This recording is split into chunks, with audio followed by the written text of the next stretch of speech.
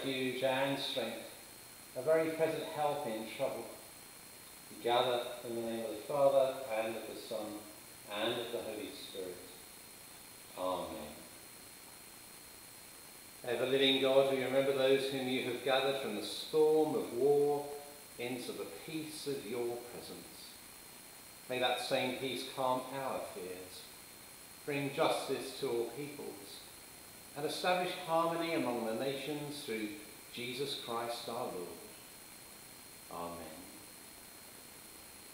In Flanders fields the poppies blow between the crosses, row on row, that mark our place, and in the sky the larks still bravely singing fly. Scarce heard amid the guns below, we are the dead. Short days ago we lived, felt dawn, saw sunset glow, loved and were loved, and now we lie in Flanders fields. Take up our quarrel with the foe to you, from failing hands we throw, the torch be yours to hold it high. If ye break faith with us who die, we shall not sleep, though poppies grow in Flanders fields.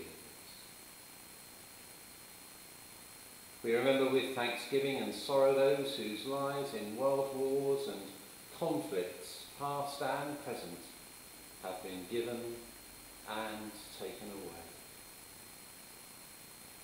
And with the freedom with which we have been bestowed, let us confess to God our sins and shortcomings of this world, its pride, its selfishness, its greed, its evil divisions and hatreds. Let us confess our share in what is wrong, and our failure to seek and establish that peace which God wills for all his children. Most merciful God, we confess that we have sinned in thought, word and deed. We have not loved you with our whole hearts. We have not loved our neighbours as ourselves. In your mercy, forgive what we have been. Help us to amend what we are, and direct what we shall be, that we may do justly, love mercy, and walk humbly with you through Jesus Christ our Lord. Amen. Let us pray for all who suffer as a result of war, for the injured and the disabled, for the mentally distressed, and for those whose faith in God and humanity has been weakened or destroyed, for the homeless and refugees, for those who are hungry, and for all those who have lost their livelihood and security,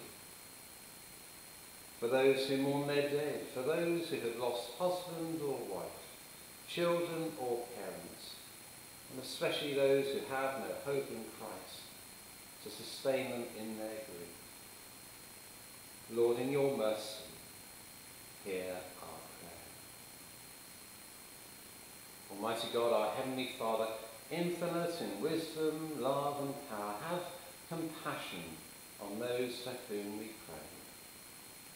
And help us to unite all suffering with his who gave himself for us all upon the cross, Jesus Christ, your Son, our Lord.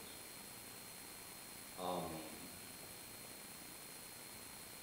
When Jesus saw the crowds, he went up on the mountain, and when he was seated, his disciples came to him. Then he began to teach them, saying, Blessed, spiritually prosperous and happy to be admired are the poor in spirit, those devoid of spiritual arrogance, those who regard themselves as insignificant, for theirs is the kingdom of heaven, both now and forever. Blessed, forgiven, refreshed by God's grace are those who mourn over their sins and repent, for they will be comforted when the burden of sin is lifted. Blessed, inwardly peaceful, spiritually secure, and worthy of respect are the gentle, the kind-hearted, the sweet-spirited, and the self-controlled, for they will inherit the earth. Let us remember before God and commend to him his sure keeping those who have died for their country in war, those whom we knew, those whose memory we treasure, and all those who have lived and died in the service of humankind.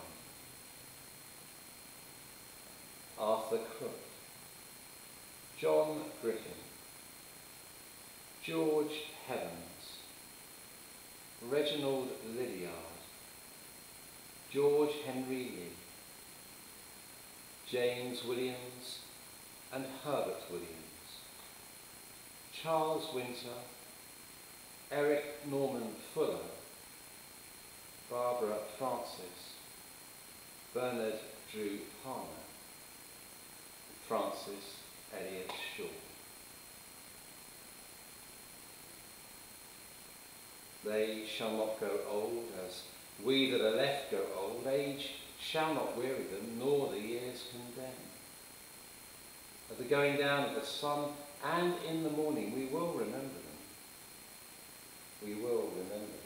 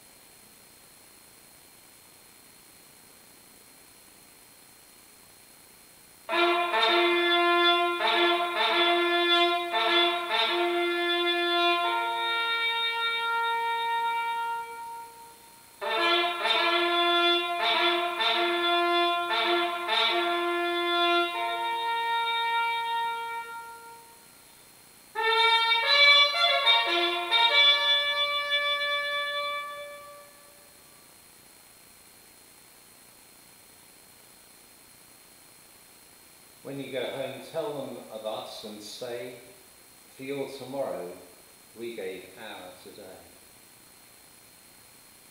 Let us pledge ourselves anew to service of God and neighbour, that we may help, encourage and comfort others and support those working for the relief of the needy and for the peace and the welfare of the nations. In the words our Saviour taught us, let us pray. Our Father, who art in heaven, hallowed be thy name. Thy kingdom come, thy will be done, on earth as it is in heaven. Give us this day our daily bread, and forgive us our trespasses as we forgive those who trespass against us. And lead us not into temptation, but deliver us from evil. For thine is the kingdom, the power and the glory, for ever and ever. Amen. God grants a living grace to the departed rest, to the church, the nation, and all of humanity, peace and concord, and to us and all his children, life everlasting. Amen.